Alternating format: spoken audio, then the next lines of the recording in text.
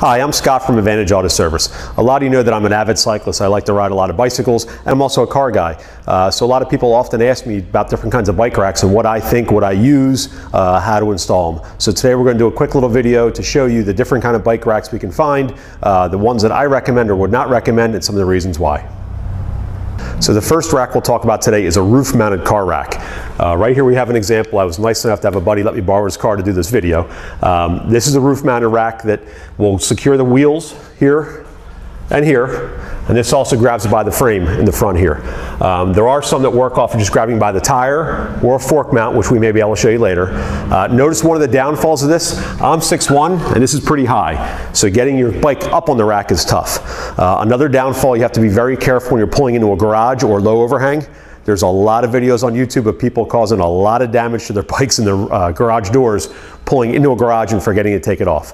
Advantages of it, it's not hanging off the back of the car. You don't have to worry about backing into something. You have all the access to the trunk or the rear hatch of your vehicle. It's not obstructed by the bike rack or the bike. Also, if people are walking around your car, they're not going to disturb the bike. So it does have some advantages and disadvantages, but it is pretty high. So that's the roof-mounted bike rack. Okay, so a much more common version of a bike rack other than a roof rack is going to be a rear-mounted rack.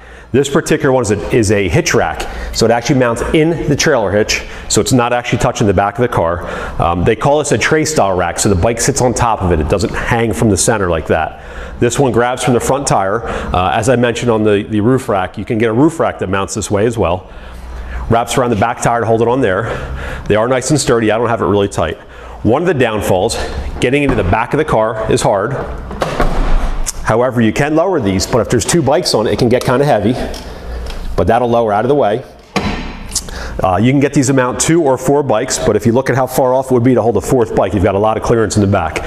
So the downfall would be, again, getting into the back, backing the car up into something, or if somebody's walking around your car, they can play with your bike or do whatever they want with it. So this is a rear-mounted rack that mounts in a hitch.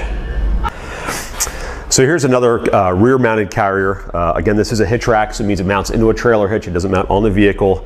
It's nice because it doesn't have that overhead clearance issue you'll have out of a roof carrier, but you will have a challenge getting into the back of the car if it's an SUV. These do fold down, but they can get heavy with a lot of bikes on them. If you had a car with a trunk, you'd be all right getting in the back of that. The way these work, the bike kind of sits over top of it. Most of the ones like this you'll see have 2 arms that stick out. This one just has a little bit of a different platform setup. Either one will work. This one is set up for 4 bikes. I've seen these for anywhere from 2 to 5 bikes, but I will say you're going to have a hard time maxing out the carrier. So in a 4-bike capacity, it is going to be tight getting 4 bikes on there. The bikes will sway a lot, so you kind of have to bungee cord them together. The tires will spin, the handlebars are moved, so you do need to secure the bikes more than just from the top to make sure there's no damage. I'm not a fan of how these attach. They just kind of strap right over the frame. I'm not fond of it myself. I've never heard a person have a problem yet, but I don't like the way it grabs the carbon fiber, and also the brake cables get kind of tied up underneath it. Just a preference of my own. But again, a rear mounted carrier, it does mount into a hitch, and they make these anywhere from 2 to 5 carriers. Oh, so last thing, if you do have a female style bike or a cruiser that has the top tube on an angle, or a mountain bike with suspension, it can be a pain to get these on top of it. It is tough to kind of wiggle yourself around. They do make an adapter that goes across the seat post to the handlebars, so that is an option for you as well. Again, rear mounted carrier. Okay, so the next rack we're going to talk about is also a rear-mounted rack. This is a trunk-style rack. This actual mount on the body of the car. You can use these on a sedan or a coupe or an SUV as well. My friend let me borrow this rack for the demonstration. Uses this on a GMC Acadia. These mount with hooks over the top of in this case, the trunk. In this case, around the bottom. You pull these straps tight so it mounts securely. I would tie these up so they don't flap around in the wind. I just left them loose for this demonstration. Again, the bike sits over top of these 2 posts. It'll rest here on the top of the frame. In this one, you cinch it tight with these straps. Again, if you have a woman style bike with a low bar or a mountain bike with suspension, it might be a pain to get it mounted up on top of this. You will have to tie the handlebars tight so the wheel's not flapping around like that. Again, probably the whole bike, because the bike will move around and you don't really want an expensive carbon frame bouncing around like that. Not my favorite. Again, I don't like the way they strap over the carbon frame. The brake cable is underneath here, so it's going to get pushed into the frame a little bit, and if it moves, it could scratch it.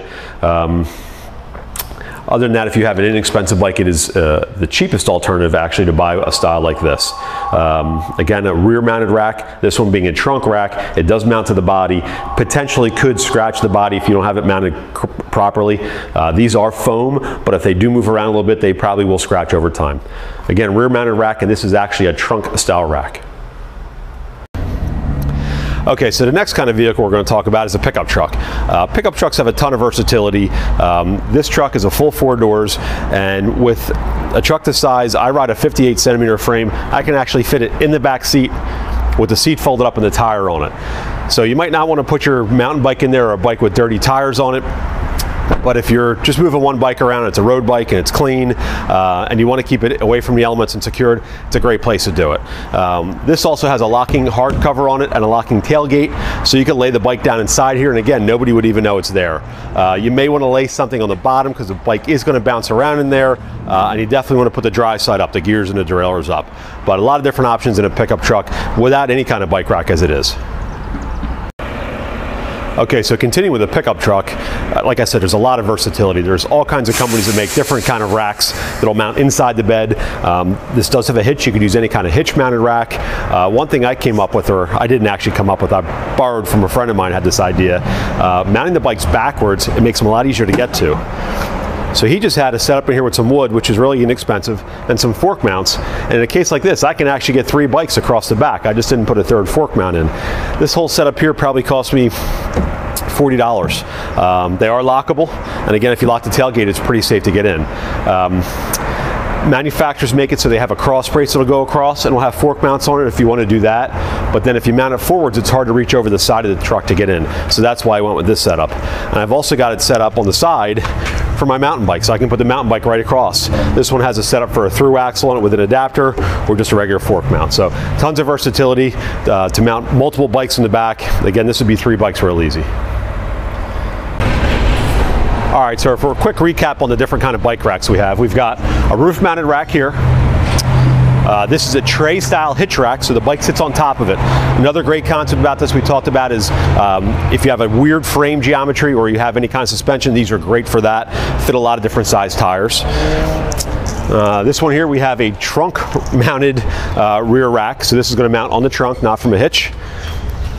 And then lastly, all kinds of options in a pickup truck. These are just fork mounted racks with a 2x6, again 3 bikes wide, and it still gives you the option of having a truck mount if you have to, a hitch rack. So if you have any questions about different kinds of ways to carry your bike, please give us an email, give us a call. Kind of handy, I can explain to you how I built this up there. If you do have a car that does not have a hitch and you want to put a hitch mounted rack on it, we can always mount a hitch for you as well. So Advantage Auto Service for all your automotive repair needs and bike racks.